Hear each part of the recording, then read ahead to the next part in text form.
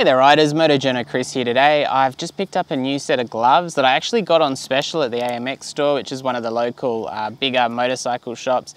These are the DRIRIDER Stealth gloves. I think they're about normally 90 bucks Australian, and they're kind of my go-to style glove. Now, as far as the reason for that, it's that they're a summer, kind of all year roundish gloves. Certainly here it doesn't get really much below zero, if it even gets to zero, so we can get away with a pretty kind of light glove year round. And if you've got heated grips, a glove like this is going to do the job, particularly if you've got something like Bark Busters offering a little bit of extra wind protection and stuff like that. However, I digress. The reason I like these is that they're a almost full leather. There are some sections where they're the like kind of non-abrasion sections, where obviously breathability is a major concern, but all of the major impact areas are leather, and this is, I think they said, a premium cowhide leather, and there's reinforcements across the palm.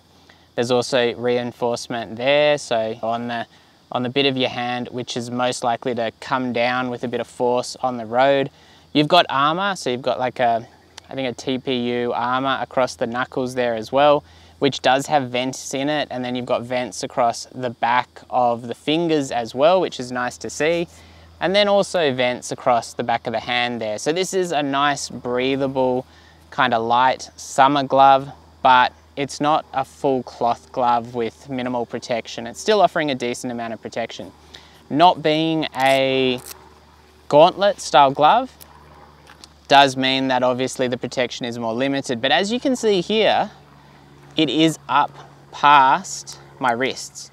So it's not one of those really short kind of gloves. It's actually offering a little bit more protection than that. And you've just got Velcro strap there. You've also got a little bit of a reinforcement here as well, which is good. I guess in comparison to a more heavy duty glove, like a track glove, you're obviously not getting kind of the bonded two fingers like that.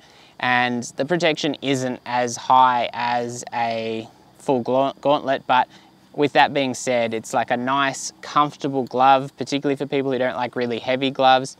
It's easy to wear. Obviously, I prefer that little bit of extra length there. And I think one of the things that I do like is that it's got some perforated leather across here. However, the full cuff of this glove, it's all leather. And in some of the gloves I've had where they've had a lot of cloth in this area, pulling the glove on, particularly if you're wearing them in the wet and stuff like that, that's a real weak point which wears out. Whereas obviously the construction of this glove is heavy duty enough that I don't think that that'll be a problem. We'll see how we go down the line. I actually had a pair of gloves very, very similar to this a number of years ago that I lost, and I was absolutely gutted to lose them, and these look like a fairly direct replacement from DRIRIDER, and the last pair of gloves were DRIRIDER as well. So I'm really, really happy to see that these have returned kind of to the DRIRIDER range, because to me, a nice, affordable, simple glove, comfortable. They do the job, everything that I need.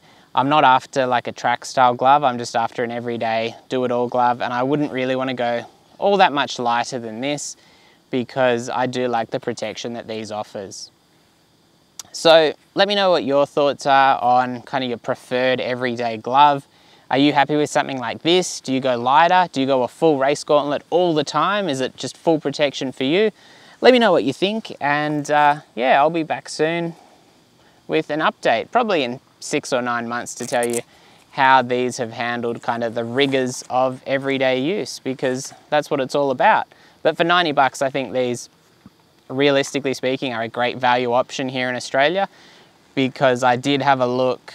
Basically, I lost my argon gloves, which are quite a similar design to these. Have no idea where they went. They just disappeared. Can't find them anywhere at home or in the garage. So these are a nice, quite cost-effective kind of replacement. I had a look at, you know, some of the pricier brands, and they wanted like 150, 160 plus bucks for a set of gloves very similar to this. Whereas to me, $90, not bad at all. Not bad at all. And if these last me a couple of years, I'll be laughing. So yeah, stay tuned for the update. As I said, let me know your preference on gloves, and I'll be back soon.